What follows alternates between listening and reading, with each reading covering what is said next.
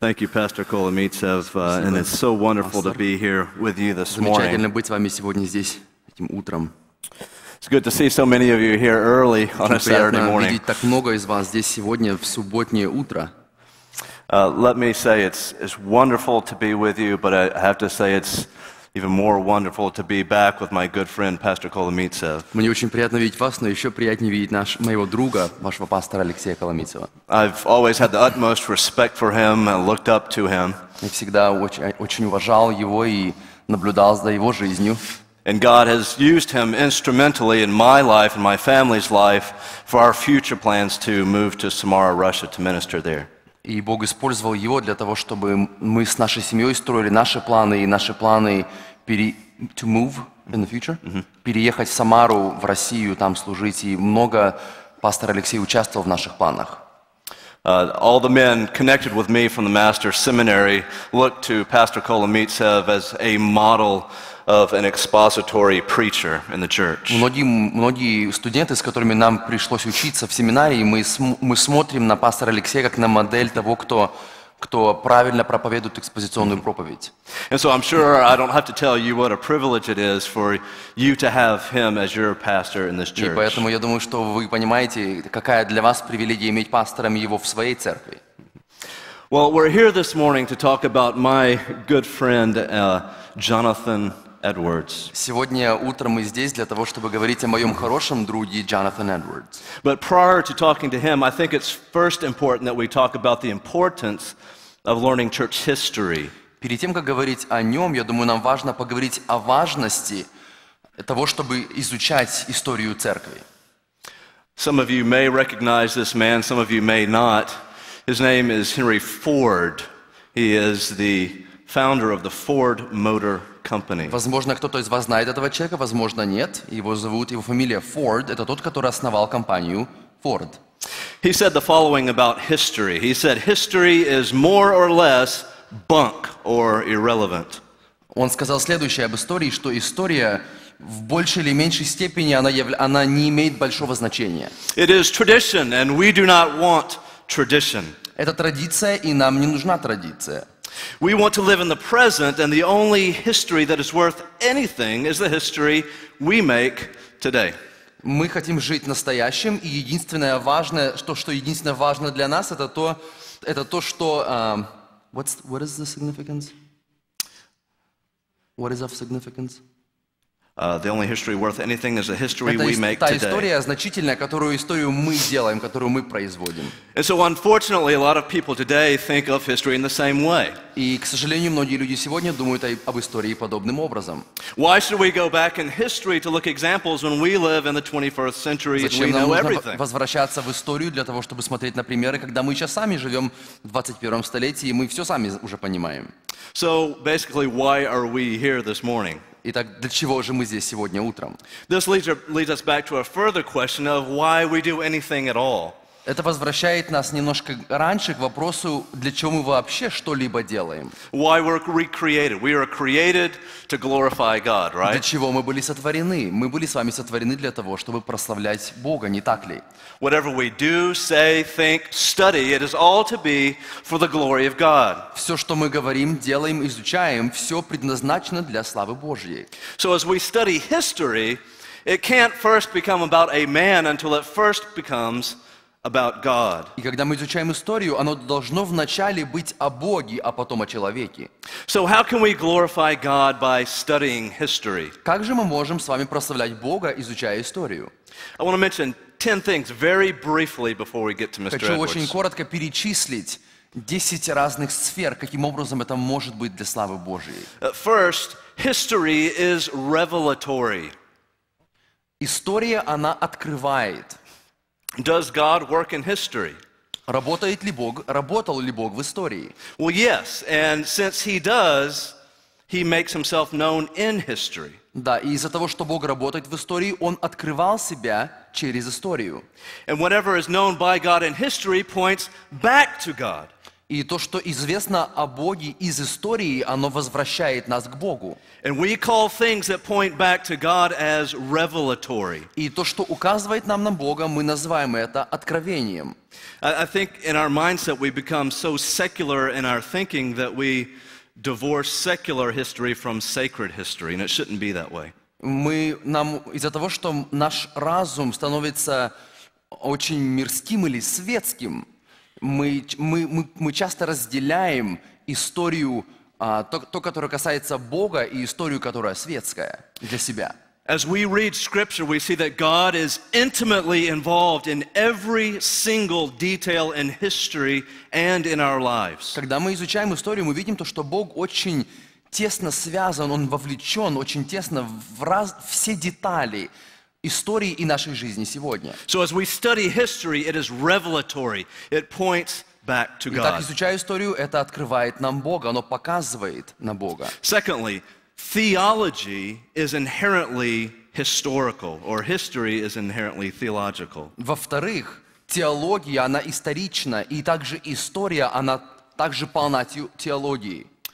Doctrine has developed through history, and so as we study history, we learn theology. Доктрина вырабатывалась на протяжении времени, и изучая историю, мы изучаем теологию. Thirdly, contextual awareness. В-третьих, это дает нам контекстуализацию или способность видеть что-то в контексте. Whether you realize it or not, we are in a context that affects the way we read Scripture. Понимаете вы это или нет, но мы с вами находимся в контексте, который влияет на то, как мы читаем Писание. We think about society and culture and politics, war, all of these things affect theology and history. Мы думаем об обществе, о политике, о культуре, и так как мы думаем об этом сегодня, оно ведет нас к особой интерпретации Писания. And in fact, one of the most important things we learn from church history is that war impacts theology. И то, что мы видим в истории церкви, это то, что война очень сильно влияет на теологию. And so it's good for us to be aware of our society and our culture so that we'll be aware of things that do impact theology so we can confront them. Поэтому нам нужно быть осведомленными с культурой и с обществом для того, чтобы нам понимать теологию, понимать нашу культуру, для того, чтобы мы могли противостать нашей культуре. Fourth, there is chronological humility. Четвертое, то, что мы видим, это хронологическое смирение. We have this sense that we are the pinnacle, the apex of all knowledge in the 21st century, and everything that came before is virtually worthless. Мы с вами поднимаемся как бы на хребет на хребет всего того, на хребет знания прошлого. Мы поднимаемся, и у нас есть тенденция смотреть на все прошлое и считать его незначительным или маловажным. There's a very famous quote by Peter of Blois that I like to read to you in this regard. Есть очень важная цитата Бойд, которую я хотел бы прочитать. Его зовут Петр Бойд. However dogs may bark at me and pigs grunt, как бы собаки не гавкали на меня и свиньи не хрюкали, I shall always imitate the writings of the ancients. Я всегда буду пытаться воспроизвести или подражать писаниям тех, кто из древности. We are like dwarfs on the shoulders of giants. Мы как маленькие карлики на плечах больших великанов. By whose grace we see farther than they did. По чьей благодати этих великанов мы видим дальше, чем видели они. Our study of the works of the ancients enable us to give fresh life to their finer ideas. Can I see that? Изучение их работ, тех, которые жили в прошлом, помогает нам видеть по-свежему жизнь и те идеи, которые были у них. And to rescue them from time's oblivion and man's neglect. Для того, чтобы помочь тем идеям, которые были в прошлом и которые были как-то помрачены человеком, чтобы они сегодня были более ярче. Fifthly, the giftedness of those who have gone before. Пятое. Это одаренность тех, которые предшествовали нам.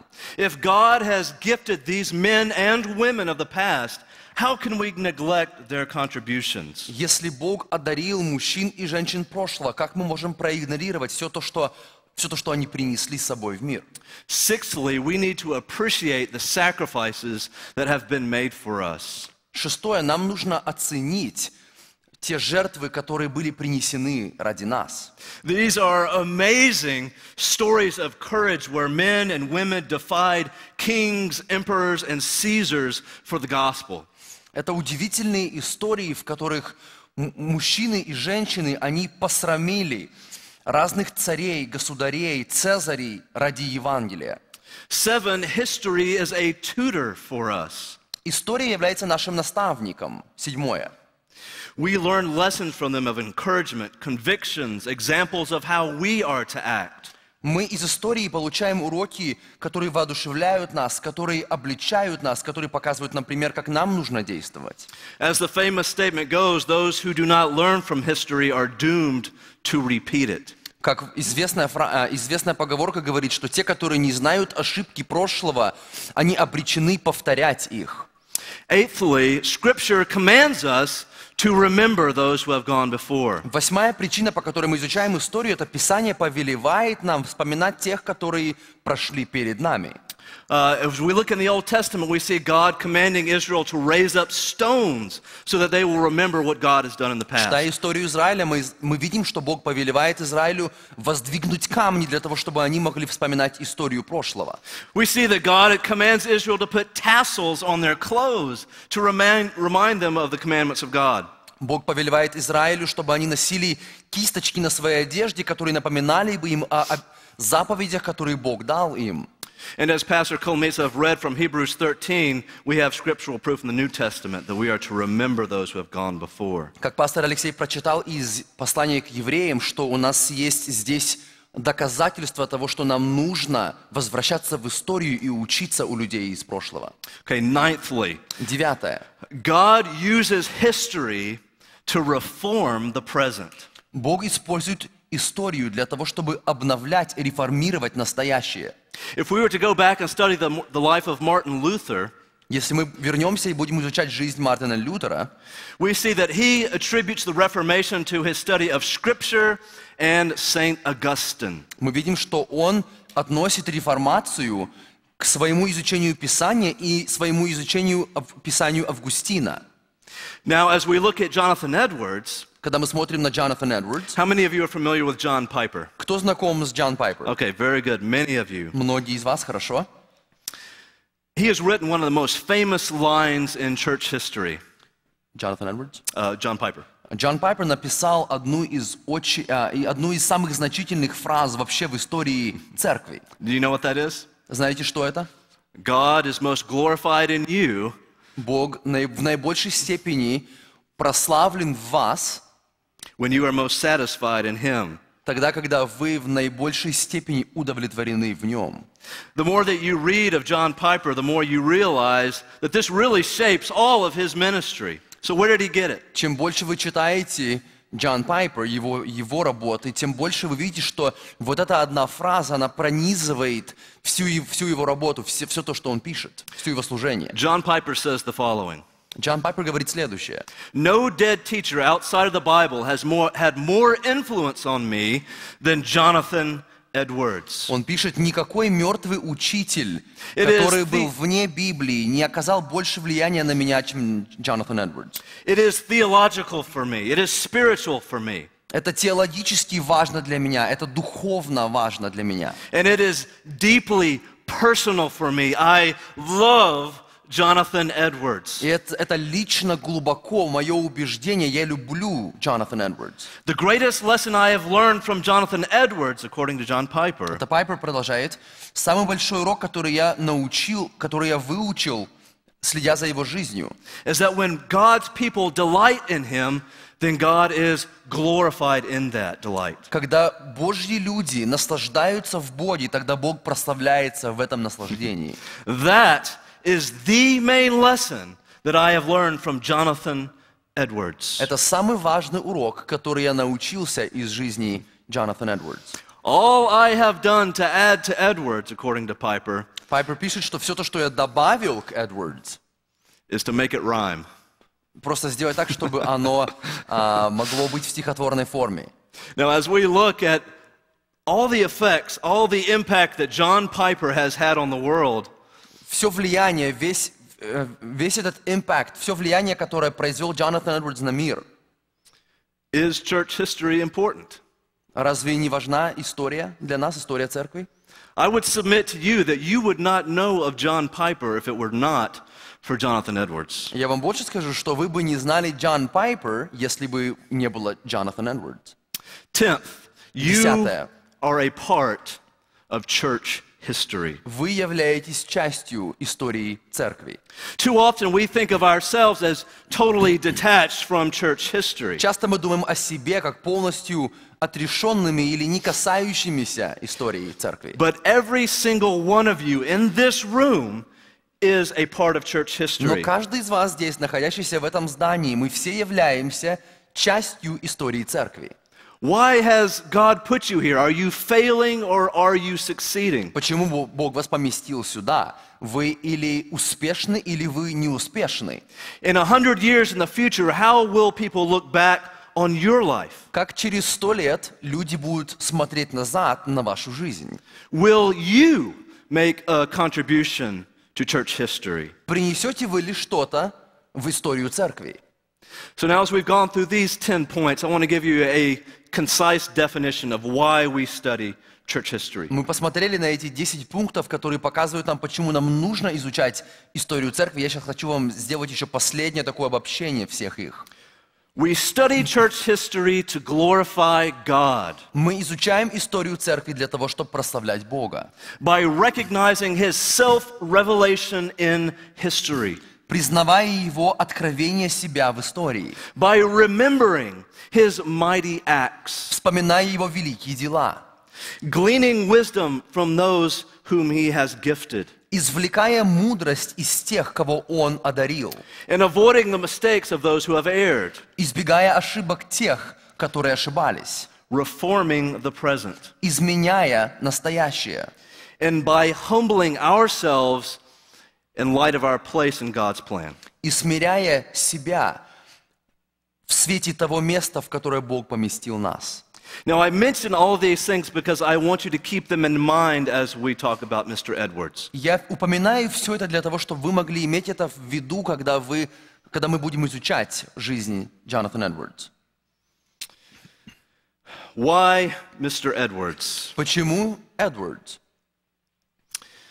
You will notice the following quote at the top of your outline. У вас должна быть эта цитата наверху ваших страниц, ваших листков.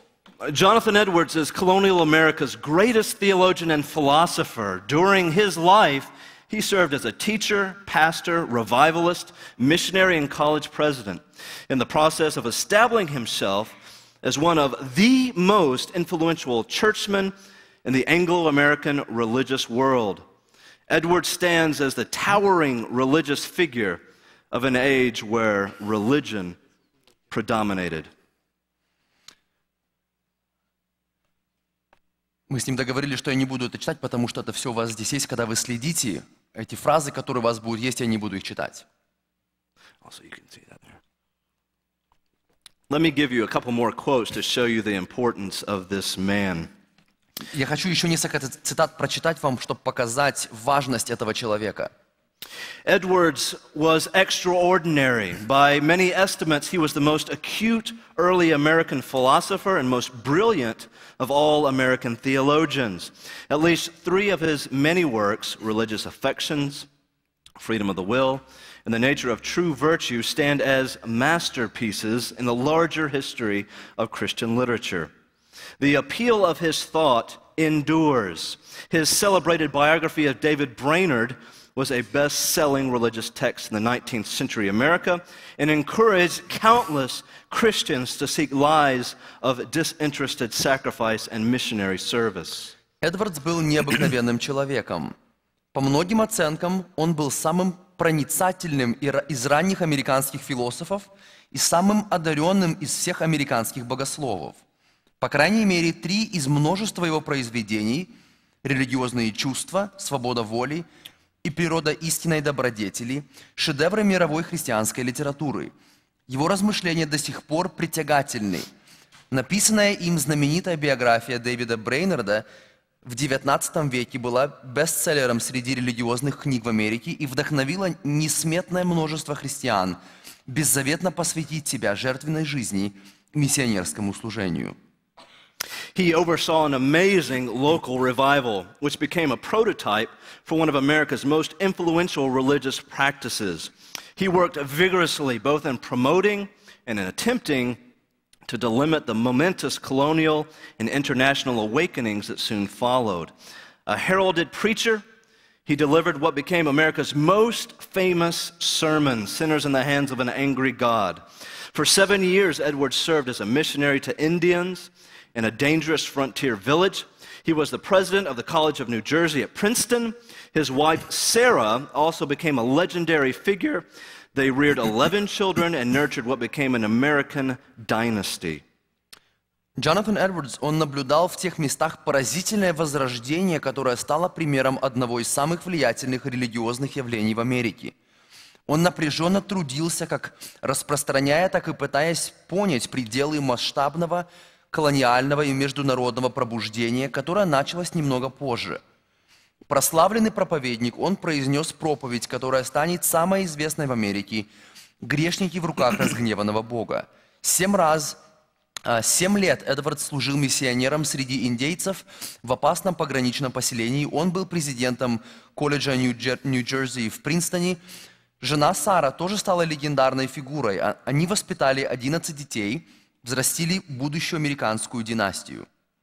I'd like to show you one more quote that shows the pastoral role of Jonathan Edwards. Я хочу показать вам еще одну цитату, которая показывает нам его в роли пастора. Even though it's unpopular today to think of it, every pastor should be a theologian. Хотя это сегодня не популярно думать об этом, но каждый пастор должен быть теологом. Thomas Chalmers writes, "There is no European divine to whom I make such frequent appeals in my classrooms as I do Edwards.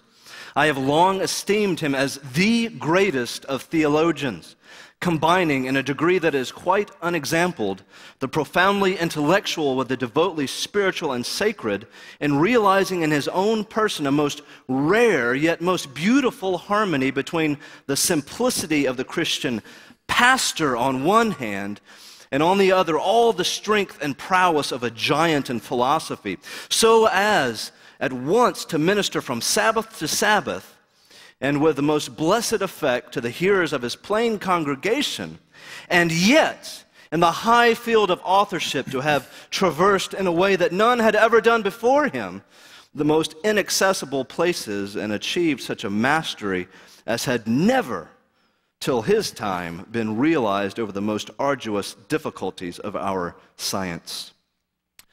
Томас Чалмерс пишет: «Во время своих занятий ни к одному европейскому богослову я не обращаюсь так часто, как к Эдвардсу. Я уже давно оценил его как величайшего из богословов, в котором сочетается в беспримерной степени глубокая интеллектуальность и настоящая духовность, в жизни которого проявляется редчайшая и самая прекрасная гармония между простотой христианского пастора с одной стороны и с другой всей силой и мощью гиганта философии. Так что он воскресенье за воскресеньем проповедовал, причем очень благословенно для простых членов своей общины, и в то же время на высоком писательском поприще он так прокладывал тропы, когда него никто не делал, в самых труднодоступных местах, и достиг такого мастерства, какого до тех времен ни у кого не было, в преодолении самых сложных препятствий, какие только есть в нашей науке». Well, it's now been over 300 years since Edward was born. Прошло уже больше 300 лет после рождения Эдвардса. And believe it or not, study of Edwards is more popular now than it has ever been. И верите вы или нет, но наука или изучение жизни Эдвардса сейчас популярна так, как никогда раньше. Not only in the church, but in the academy of education. Не только в церкви, но также и в академических кругах. The 2006 edition of Christianity Today has Jonathan Edwards on the front. 2006? Yes. 2006 год, очень известный этот журнал Christianity Today, он имеет его здесь, видите, прямо на самой первой странице. I do have this shirt, but I decided not to wear it today. У меня есть эта футболка, которая здесь изображена, но я решил ее не одевать сегодня. But this article with Edwards on the front shows how there is a resurgence of Reformed theology, which is largely attributed to Edwards. Но мы видим сейчас возвращение к тому, что люди, они изучают реформатское богословие, и в большой степени это благодаря Эдвардсу. And so how will we approach this study of Jonathan Edwards? Как мы подойдем с вами к изучению Джонатан Эдвардс? I would like to move through his life with you chronologically. Я хотел бы изучать его жизнь, двигаться по его жизни в хронологическом порядке. And you can see that in your outline, and when we approach one of his major works, we'll stop and talk about it. И вы увидите это в ваших здесь, на ваших листочках, эту хронологию, и мы будем останавливаться здесь для того, чтобы говорить о разных событиях. Let me give you 4 goals for our time together this morning. Позвольте, я дам вам 4 цели для нашего времени сегодня здесь. The legend of Jonathan Edwards has grown in almost mythic proportions. Вот эта легендарность этого человека, она разрослась очень сильно в невероятных пропорциях. I don't want to present him to you as a saint who never erred. Я не хочу представить вам его как святого, который никогда не ошибался. I want you to learn from his successes and also from his failures. Я хочу, чтобы вы учились от его успехов, так же, как и от его провалов. And I think as we look at Scripture, this is the biblical model, is it not? И я думаю, что когда мы смотрим в Писании, это является библейским портретом, не правда ли? Secondly, Во-вторых, I want you to come to a deeper understanding of your own spiritual experience. вторая наша цель. Я хочу, чтобы вы могли бы глубже понять ваш личный духовный опыт. And we'll see this as Edward talks about our sinful nature. И мы увидим это, как мы видим из его слов, когда Джонатан Эдвардс говорит о своей греховной природе. How he talks about our motives of why we do what we do. Когда он говорил о мотивациях, почему мы делаем то, что мы делаем. And how he talks about the nature of what true conversion looks like. Как он говорит о истинной природе обращения, рождения свыше. Thirdly, Третье. I want you to learn about how Jonathan Edwards communicates. Я хочу, чтобы мы учились из того, каким образом он коммуницирует. He was not a flashy preacher, Он не был очень ярким проповедником. but how he communicated and the words that he used, that he chose to use, is what makes him a masterful preacher. Но как он коммуницировал и как он подбирал слова для того, чтобы выражать идеи, делает его просто великим в сфере проповеди. Fourthly, and most important, in my opinion, И четвертое, самое важное в моем понимании, the central concern for Jonathan Edwards was the glory of God in all things. самая центральная забота этого человека была в том, чтобы достигать славу Божию во всем, что он делал. And I want this to become more than just a theological concept for you that is just cliche. Я хотел бы, чтобы это стало больше, чем просто теологическим концептом. When you leave this building today, I don't want you to see the world as you did when you came in. Когда вы уйдете сегодня из этого здания, я хотел бы, чтобы вы смотрели на мир по-другому, чем когда вы смотрели до того, как вы пришли сюда. With passion, I want you to see the glory of God in all things. Я хочу, чтобы вы могли сами увидеть, passion, страстью. Я хочу, чтобы вы со страстью могли увидеть Божью славу во всем, что вокруг вас. And not only to see that glory, but then to pursue it with all your might. И не просто видеть эту славу, но преследовать ее со всей вашей силой. Okay, now let's get more specific with Jonathan Edwards. There's 2 key themes that revolve around his life that I want to give you as bearings for where we're Давайте going. приблизимся к этому человеку. Я хочу дать вам 2 вещи, вокруг которых все вращается. 2 ключевых концепта. So when you think Jonathan Edwards, there's 2 things to think of. First is the threat of Arminianism. Когда вы думаете о Джонатан Эдвардс, первое – это опасность арминианства. And secondly is revivalism. И второе – это пробуждение. So firstly, let's talk about Arminianism Давайте briefly. поговорим о первом, армянианство. Arminianism in our context, we probably think of Calvinism, Arminianism, and election. Когда в нашем контексте мы думаем об армянианстве, мы думаем армянианство по сравнению с кальвинизмом и избранием.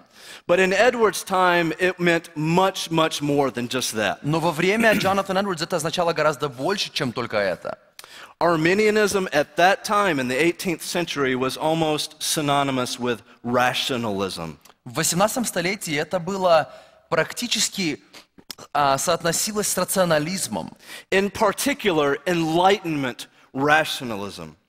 Эпоха просвещения, enlightenment, наверное, да, будет, просвещение, это то, что дало этот рост рационализму.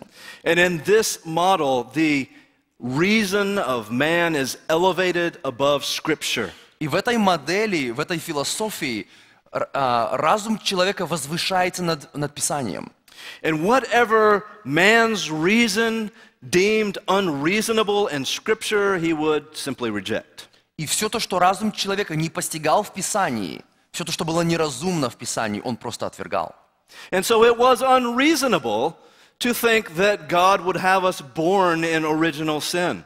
И поэтому казалось не совсем правдоподобным или не совсем рациональным для того, чтобы Бог сделал так, чтобы человек родился в грехе. It was unreasonable to think that God chose some over others for salvation.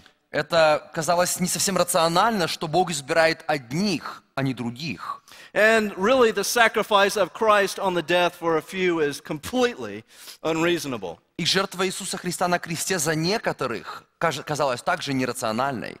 Now, this involves a lot of issues that today's evangelical Arminians would not accept, so I'm not trying to equate the two. Я не хочу сопоставить армянианство того дня с тем, что у нас есть сегодня, потому что многие армяне сегодня, они не согласились бы в полной мере с этими рационалистичными подходами. So when you think of 18th century Arminianism, you think of this Enlightenment rational theology. Когда вы думаете о 18 столетии, нужно думать о этом рациональном подходе, который вытекает из эпохи просвещения. Okay, now the second major theme is revivalism. Вторая тема, когда мы смотрим на Джонатана Эдвардса, это пробуждение. From the beginning of Edward's life until the very end, he was obsessed with revivalism. С начала своей жизни и до самого ее конца он был поглощен, он был просто весь одержим этой идеей. And it was almost scientific to the point where he wanted to determine what are the true signs of when someone believes and what is false conversion. И он пытался это постичь в деталях, эту науку, где он пытался понять, какие истинные признаки рождения свыше и какие признаки или что является неистинным свидетельством об обращении человека. And this view of revivalism was intimately involved with his doctrine of eschatology, or the last things. И это было очень плотно сплетено с его теологией о доктринах последнего времени, эсхатологией.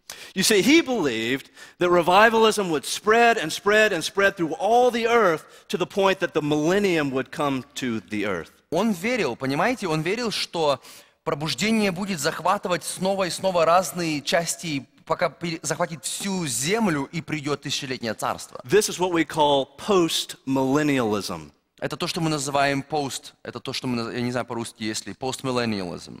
This means that Jesus would come after the millennium. Что означает, что Иисус Христос пришел бы после тысячелетнего царства. And so you see now why he is so interested in revival. He wants the coming of the millennial kingdom on earth Возможно, through the вы revival. видите теперь, почему он так сильно желал пробуждения, потому что он видел пришествие Мессии, которое было бы возможным после тысячелетнего царства. Okay, now before we get into his life, I'd like to talk to you a little bit about what's available on Jonathan Edwards in print. Перед тем, как мы погрузимся немножко больше в изучение его жизни, я хотел немножко вам показать, что сейчас доступно в печати о его жизни. He wrote over 100,000 pages in his life. За свою жизнь он написал больше 100 тысяч страниц. That's more than a lot of people read in their life. Это гораздо больше, чем многие люди прочитают за свою жизнь. So what is available in the Russian language? Что есть на русском языке? Well, a lot of what is available is actually in your hands. То, что многое из того, что есть, доступно, оно уже есть в ваших руках. You have the resolutions, the distinguishing marks, and the letter to the new convert. Вот в этой книжонке у вас есть его все вот такие вот заключения, resolutions. Там есть и послание или обращение к новообращенному, еще одна часть какая-то. From what I understand, his book on the freedom of the will is being translated, but who knows when it will become available. Насколько я знаю, его книга «Свобода воли», она сейчас переводится на русский язык, но я не знаю, когда она будет в печати. I also understand that his famous sermon, Sinners in the Hands of an Angry God, is available in Russian. Насколько я знаю, его проповедь есть также «Грешники в руках разгневанного Бога» уже есть на русском языке. Is there anything else that you know of? Yes. Okay, so an abridged version of the religious affections. Very good. Духовные желания или страсти, часть этой книги есть уже в переводе на русский язык. Okay, now what about the English language? Как насчет английского языка?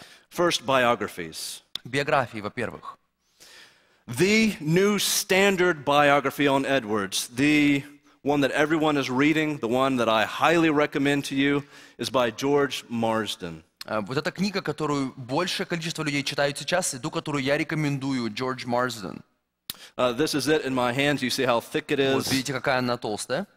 It is excellent. Замечательная книга.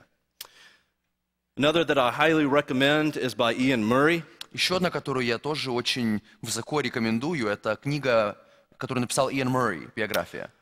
Ian Murray's biography is very non-critical and almost looks at him in a devotional sense. Она очень мало оценивает его жизнь и практически смотрит на него как на поклонника, как на человека, который созерцает и хочет подражать всему, что Джонатан делал.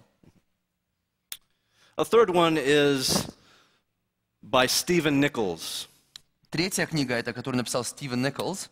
It's very short, brief, easy to read. Короткая и легко читаемая.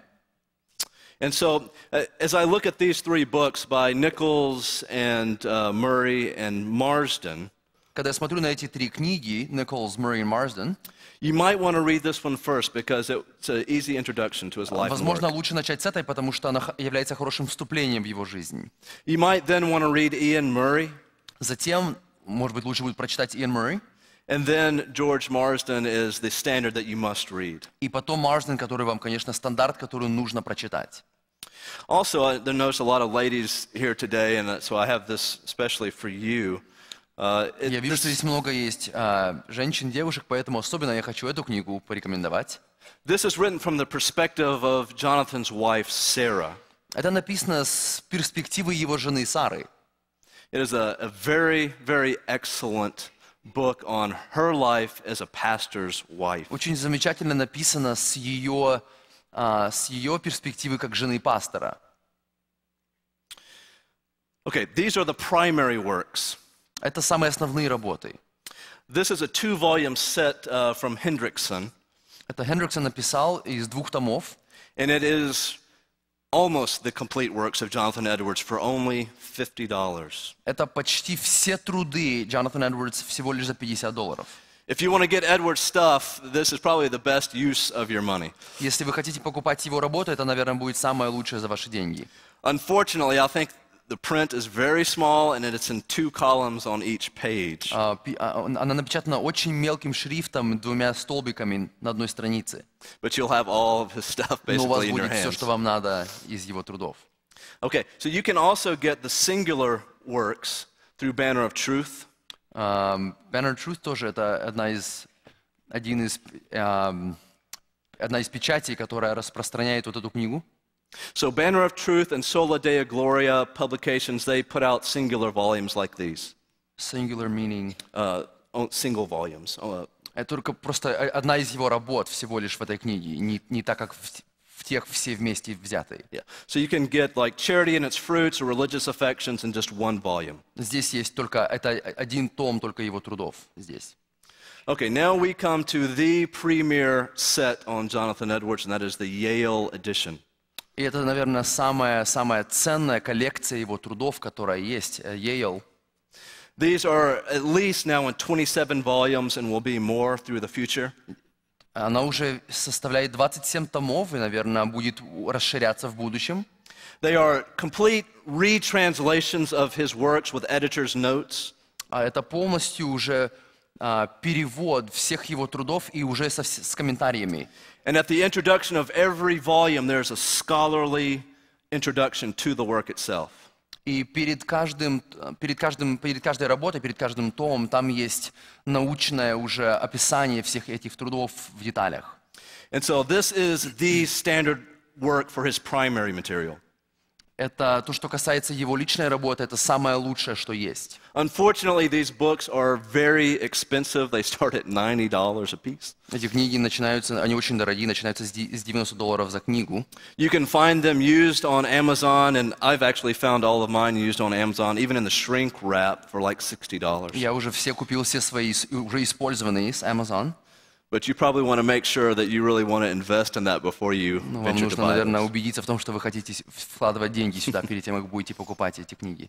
Okay, quickly some websites that you can go to for Edwards. Несколько веб-страниц, которые хотел показать о его работе. First, Yale, who is producing these volumes, have a website, and it's called the Jonathan Edwards Center. Yale, те, которые печатают эти самые толстые книги, это те, которые сделали вот этот сайт. You can see the website there at the bottom right, edwards.yale.edu. Справа внизу увидите этот адрес. Okay, right here. A lot of his works are online for free there. Очень много из его работ там бесплатно на этом сайте. They also have a blog that you can go to, the Yale Center. Здесь у них тоже блог есть. The address is jonathanedwardscenter.blogspot.com. You can also find many of his works at monergism.com. Вот Monergism, это вы видите здесь адрес. Здесь очень много из его работ тоже. And you can see there on the screen there's the religious affection, divine and supernatural light, sinners in the hands of an angry God, freedom of the will, justification by faith alone. A lot of those you can get for free. Очень много из этих книг можно приобрести бесплатно. And also I'd like to draw your attention to John Piper's website, desiringgod.org. И также я хотел привлечь ваше внимание к Джон Пайпер. Это его страница здесь, Desiring God. If you just do a search for Jonathan Edwards, you can kind of go back here to Topical Index, Resource Library, and then you have Jonathan Edwards. Вы можете просто искать его по имени здесь. Piper has actually done a lot on Jonathan Edwards, and there's his written stuff and also things that he has said in conferences with other speakers. Пайпер очень много работы сделал уже по Джонатан Эдвардс, и много говорил уже и писал об этом.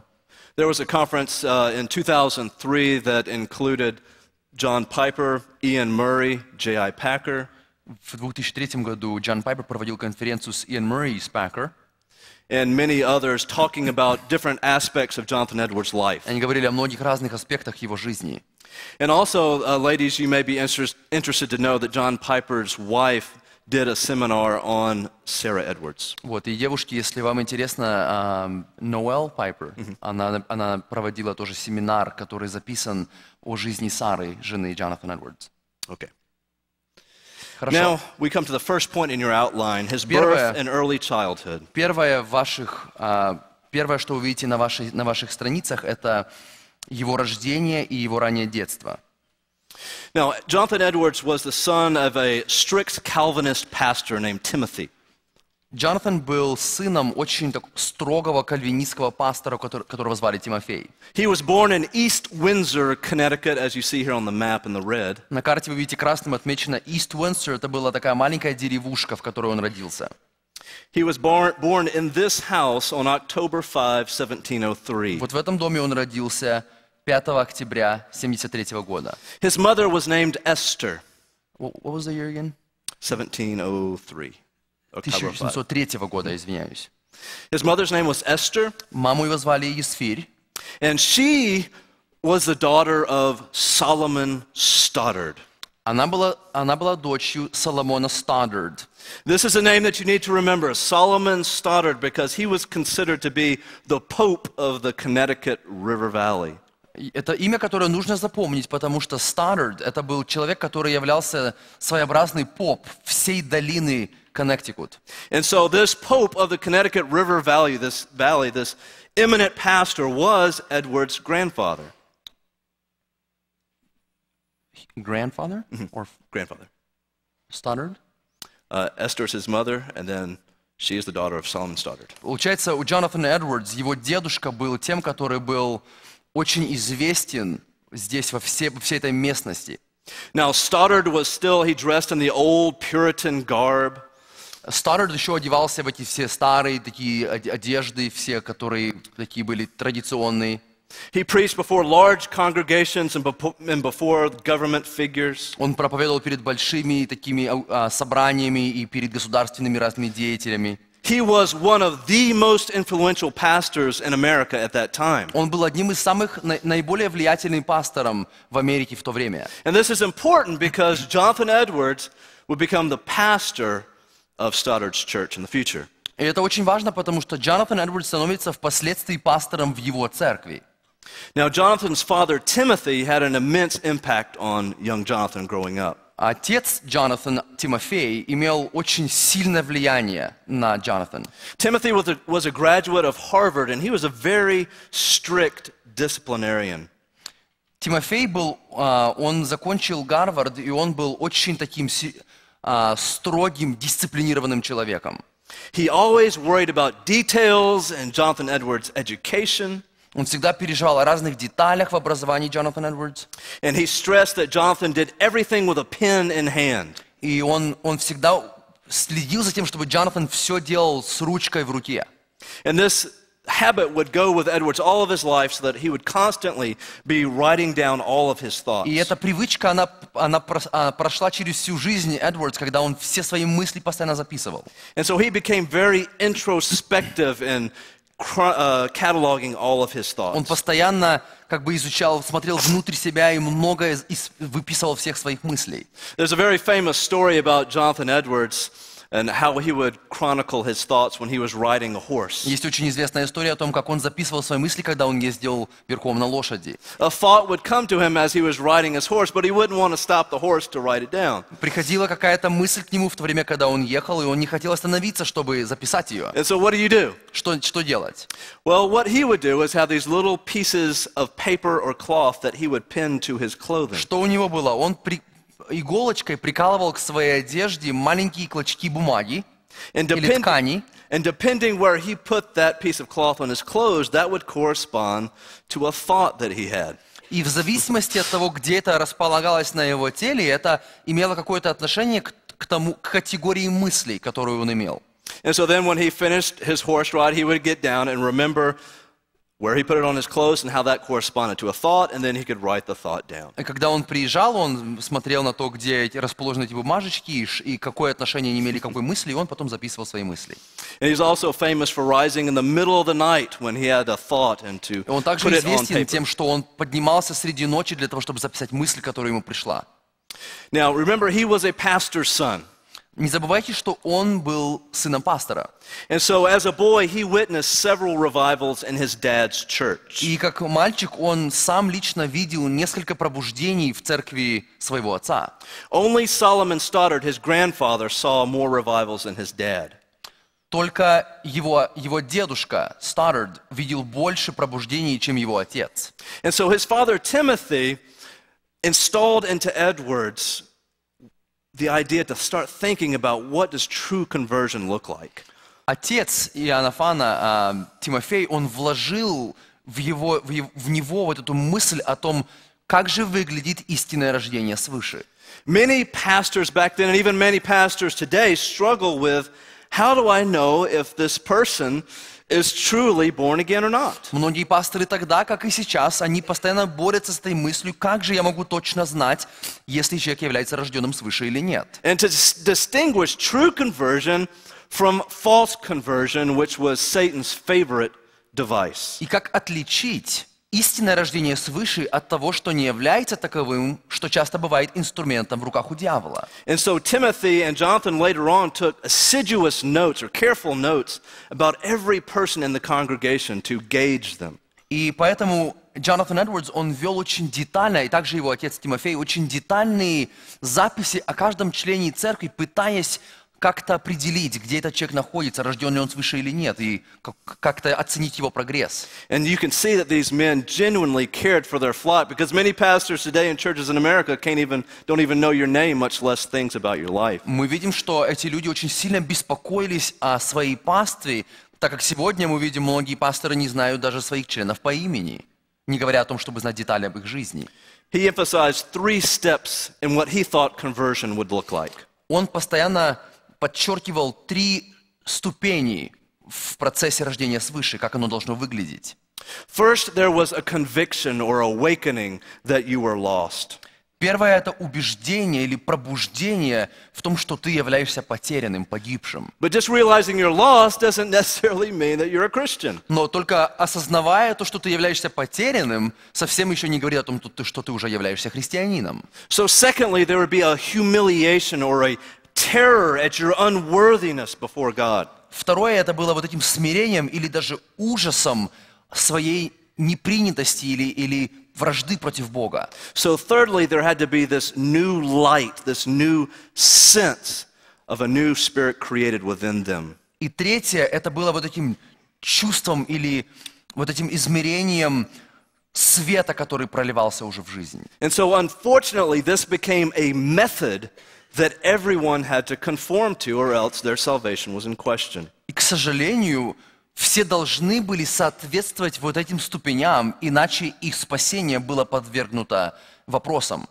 Okay, I'd like to take a quick break, and then we'll get into how this applied to Jonathan Edwards' life. Давайте мы сейчас возьмем небольшой перерыв, и затем мы посмотрим, каким образом вот то, что я сейчас только что сказал, применялось к жизни Джонатана Эдвардса.